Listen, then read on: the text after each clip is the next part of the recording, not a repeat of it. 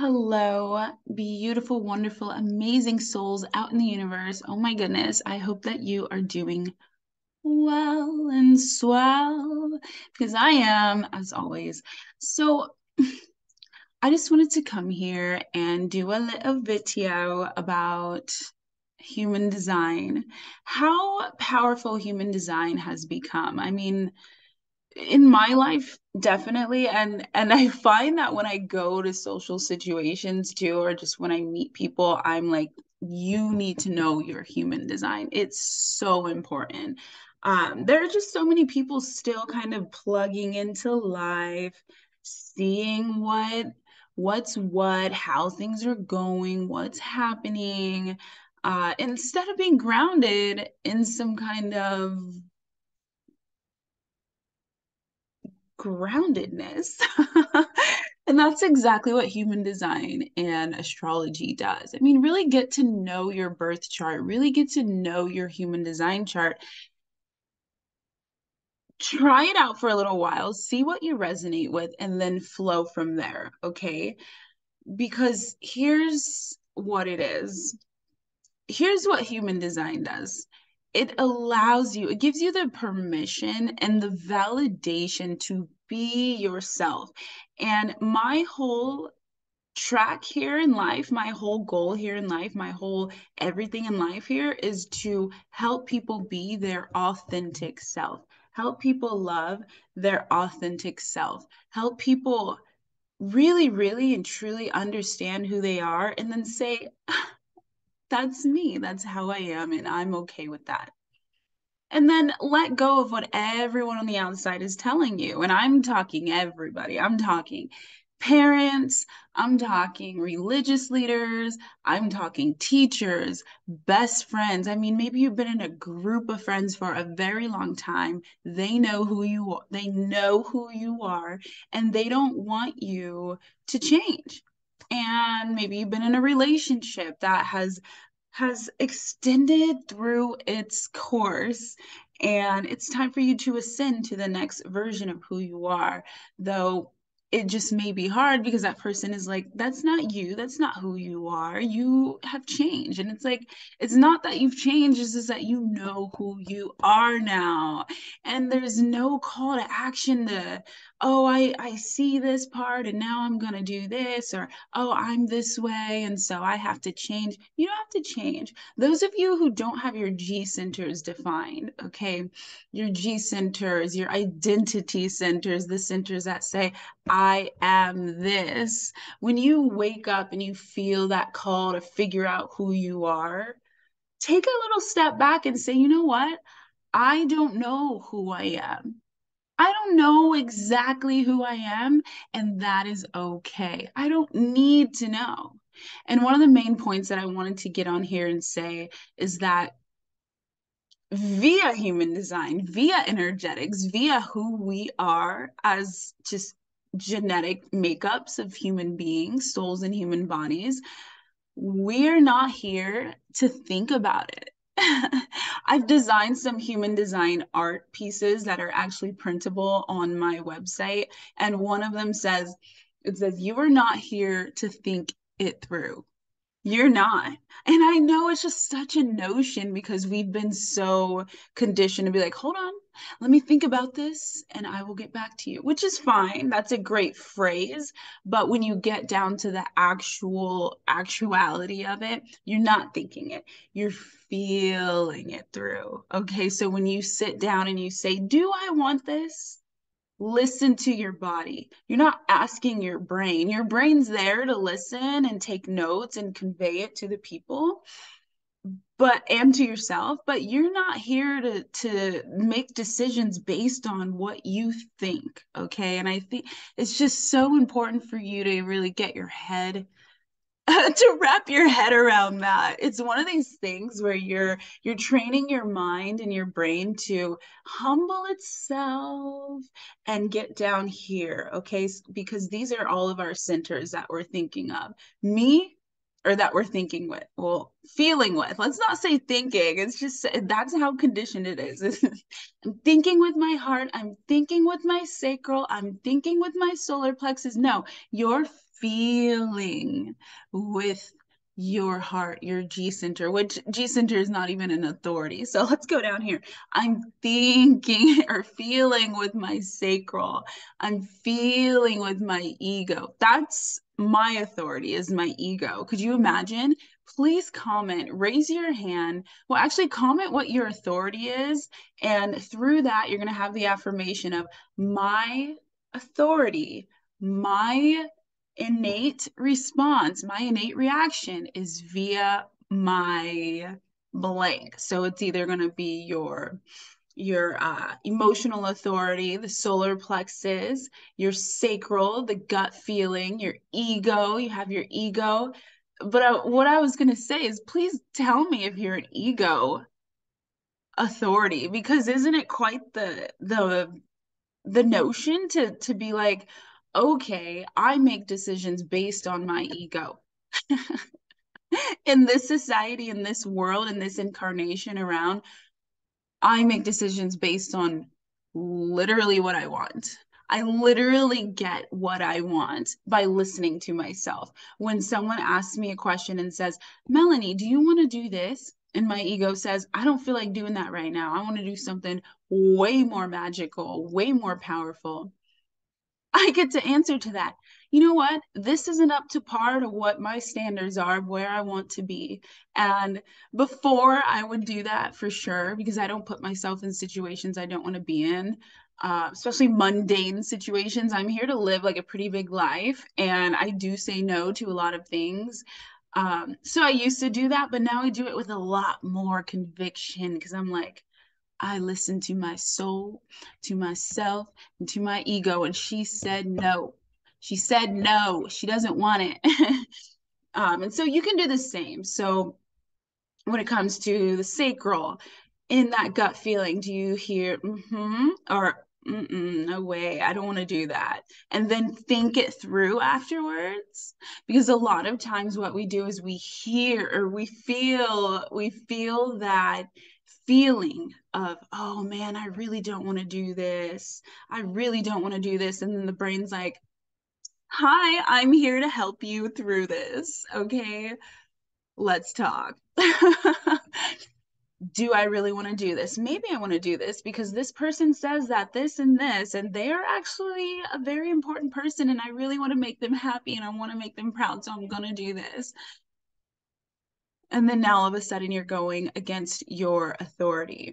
One of the main things, one of the examples that I give in this is that when I do readings, yes, I do readings. Definitely go to my website, melamine.com/offerings, and you will see all of the types of readings that I do, including tarot, human design, natal charts, and business branding for entrepreneurs. Let's go. Let's get that business up. So what I say is the moving thing. Someone asks you to help them move on Sunday, and it's Thursday, and you're like, oh God, no, absolutely not. No, especially if you're one of the lower energy types, projectors, manifestors, you just don't have the energy, but here you are in reflectors. Here you are saying, yes, Sunday, totally at the end of the weekend, I'm absolutely going to help you move. And you ask yourself, why am I going to help this person move? Well, they're important to me. They need my help. It's a nice thing to do, so I should be nice. Okay, okay, you can be nice. You can overextend yourself and be exhausted as you begin the next week, and then all of that energy just transforms into the next week. Monday, Tuesday, Wednesday, you're decompressing from all of the things that you said yes to when your body said, no, I don't want to do this. So now Sunday comes and you're like, why did I agree to this? I straight up felt no in my body. I said yes to the person, and now I'm here frustrated, angry, bitter, all of the not self themes of I don't like, this is how I feel now. Now I'm bitter, frustrated, angry, that I'm helping this person move.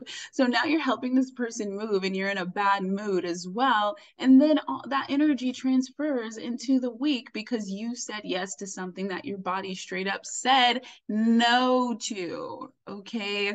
So that's really what I just wanted to extend forth. Listen to your authority within your soul, within your body. You know what you want to do.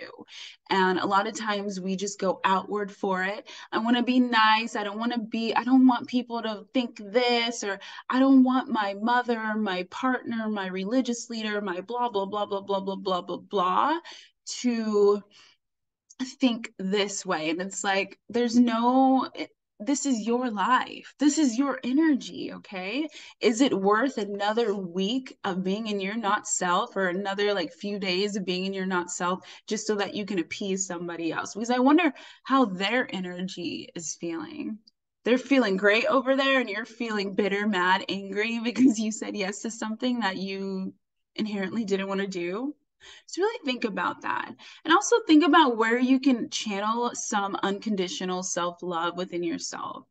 Meaning, where can I give myself grace, first of all, when I say yes to things that I do not want to do? Where can I give myself grace? Are you going to plan some decompression time? I said yes to this thing I don't want to do, but you know what? I'm going to come home. I'm going to journal. I'm going to do yoga. I'm going to meditate for a certain amount of time. I'm going to do all these things so that I can ground myself back into myself and let myself know, I know I said no to you this time, but please, please keep guiding me to the things that are going to ascend me to my higher power, my highest light, my bliss, my signature of peace, of, oh my goodness, of just amazingness.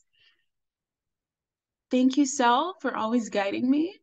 And then from there, also just ask yourself, why don't you deserve to have a say in what you do in your life? Why don't you deserve to say no to things that don't align with you? Why don't you deserve to be conjectured in your right and in your opinion? Ask yourself that, and maybe you might get to an answer. Maybe it might be just kind of a hard conversation, but it's a step forward to your unconditional self love journey. And I'm so excited for you. I'm writing an online course and a book right now about unconditional self love because it's such a foundational aspect of all of us. If you cannot unconditionally love yourself, you cannot unconditionally love the universe, the people, your children, your religious leaders, your parents, your partner, all these people that you're giving, and they're taking all of this from you. You can't love them if you're not loving yourself, straight up. So when you go against your authority, when you go against who you are and what you are and how you are for the betterment of the people that you so-called love, you're not doing what's best for you, okay? This is a give and take here. Give, fill your cup to the fullest before you are able to give, okay? And I have a message for all you healers out there who are deferring all of the healing and the power and the light to literally everyone else but yourself. I want you to know that you deserve to heal as well. And you actually must. You must unconditionally love yourself and be ready to just pour all of that into your clients and into your love. And also,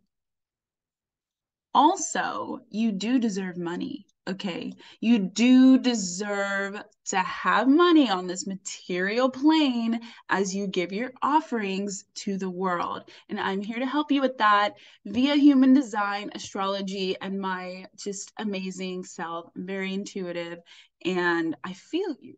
I feel you. I know. I understand, and I'm here to help. So head on over to melonmind.com. Check out what I have to offer for you guys. Check out my art as well that I've created based around human design. I have them hanging on my wall. I made them for myself so that I can remember. I'll read four of the quotes. One is, you are not meant to think it through.